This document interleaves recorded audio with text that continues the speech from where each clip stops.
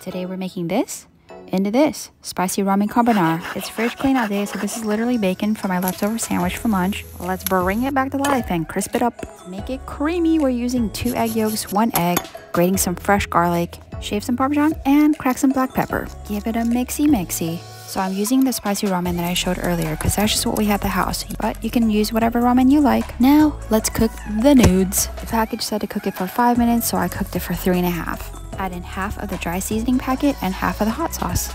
Give it a few stirs, then take it off the heat. Slowly pour in the egg mixture while mixing at the same time so you don't get scrambled eggs. That's it right there. Should look nice and creamy. Now let's plate it up. Keeping it bougie by twirling that pasta. Shave some more Parmesan cheese, a little bit or a lot of it, then hit it with that bacon, freshly cracked black pepper, and there you have it, guys. We literally dressed up this ramen in less than 15 minutes. I mean, come on.